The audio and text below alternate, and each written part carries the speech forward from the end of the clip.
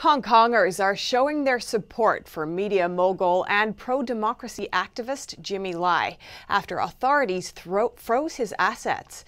And another activist, Agnes Chow, has a new rallying cry of support behind her. NTD's Tiffany Mayo brings us more.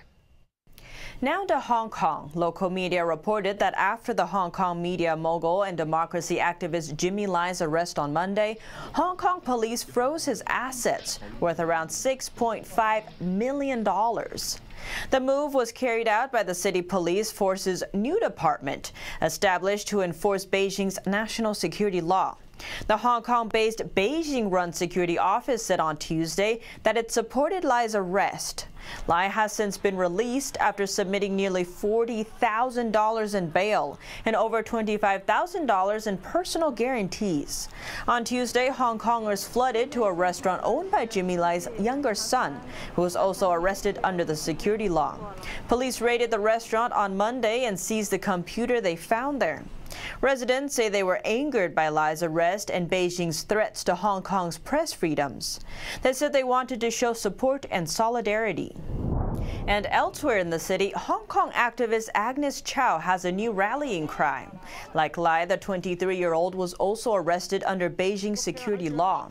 Soon after, supporters rallied on Twitter, calling her the real Mulan. Fellow pro-democracy activist Denise Ho wrote on Twitter, "Our Mulan, our pride." Others posed a comparison, asking who the real Mulan is: freedom fighter Agnes Chow or actress Liu Yifei, who plays Mulan in Disney's live remake but supports China's authoritarian regime. Actress Liu Yifei came under fire last fall after expressing support for Hong Kong police on social media. Many accused her of supporting police brutality. Many people were outraged, saying Mulan in the ancient Chinese legend was a true heroine who disguised herself as a man to take her aging father's place in the army, fighting to save her family and country.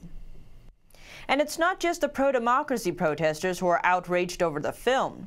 Disney's choice to stream Mulan angered a lot of cinema owners. In a video posted by a French film account, one cinema owner is seen destroying a Mulan pop-up. Movie theaters have been forced to absorb a massive blow from lockdown measures amid the pandemic. Many of them hoped blockbuster films like Mulan would help funnel money back in. Disney announced the live-action Mulan will be released on Disney Plus starting September 4th for those willing to pay $30 to watch it. The U.S. State Department said on Tuesday that more than 30 countries and territories have joined the Clean Network Initiative. According to the department, the program works to safeguard the nation's assets, including private information from individuals and companies from aggressive foreign intruders.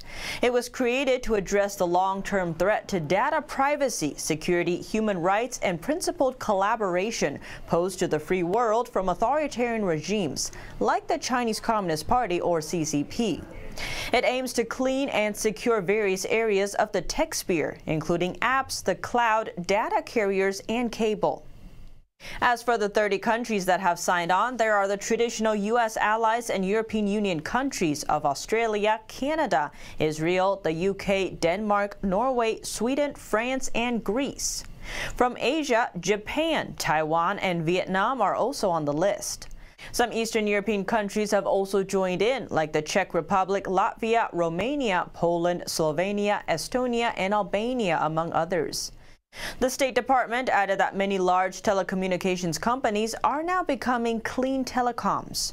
So far, all 5G telecoms companies in Canada, Norway, Vietnam, and Taiwan are refusing to do business with the CCP-controlled operations like China's Huawei. While in some other countries, including France, India, Australia, and Japan, part of their telecom companies have decided against working with Huawei. A new report shows the Chinese tech giant Huawei built a data center for the government of Papua New Guinea. But during its construction, the telecom company deliberately created security loopholes so the data could be stolen. 2 years ago, Chinese telecom giant Huawei built a data center for the government of Papua New Guinea, or PNG. Because of that, the Pacific Ocean was in deep debt to a Chinese state-owned bank. who funded the Huawei project. Now, the data center was found to have serious security vulnerabilities, leaving PNG government data open for spying. A new report by the Australian Strategic Policy Institute suggested that Huawei deliberately created the security loopholes to help China spy on the country. According to an Australian media report, the firewalls and codes Huawei built for PNG government to encrypt their data had already reached their end of life in 2016, 2 years before the center opened. The Australian report is the first to document Huawei's involvement in Beijing's cyber espionage activities. The PNG government hired Huawei 2 years ago, despite strong opposition from the US, Japan, and Australia. The country's official at the time said, whatever views Australia or the US might have in relation to cybersecurity, as far as Huawei or China are concerned, those are for the big boys to worry about. We in PNG have no enemies. We would not be that stupid to reject it. Now the country is struggling to repay the $53 million loan to China and seeking funds from Australia to fix the dysfunctional data center. And Secretary of State Mike Pompeo in Europe urging previous Soviet countries to be wary of threats coming from China, Russia, and others. Secretary of State Mike Pompeo is calling on the young democracies of Central and Eastern Europe to embrace their hard-won freedoms. In a speech to the Czech Senate, he acknowledged threats to those freedoms from Russia, China, and others. America's top diplomat thanked the Czech Prime Minister for the country's military cooperation with NATO. He also denounced the post-election violence and repression in Belarus. Taking particularly hard aim, he said the Chinese regime is an even bigger threat to democracy than Russia. Today, an even greater threat is the threat posed by the Chinese Communist Party and its campaigns of coercion and control. Pompeo also touched on the Chinese regime's human rights violations. As examples, he named the communist regime's hard grip on Hong Kong, its attempt to dominate the South China Sea, and the detention of about 1 million Uyghur Muslims in internment camps in Xinjiang. He said Huawei plays a big role in China's oppression. This is the human rights stain of the century, sustained by companies like Huawei using technology the secret police could only have dreamed up in times gone by. Pompeo said the CCP is already involved in U.S. and European economies, its politics and society, in ways the Soviet Union never was. He added that the CCP targeted Czech politicians and security forces with influence campaigns, thieved industrial data from the Czech Republic, and suppressed freedom in the country using its economic leverage. But he said freedom will win in the end. China's world dominance is not inevitable. We're the authors of our fate. Free societies have always been more attractive. Your people know this. Our people do too. Pompeo told lawmakers in the former Soviet country they should resist the Chinese regime's attempts to claim economic and political leverage. Reflecting on several recent cases in which the Chinese regime threatened Czech officials with retaliation when the country showed support for Taiwan, Tibet, and Hong Kong.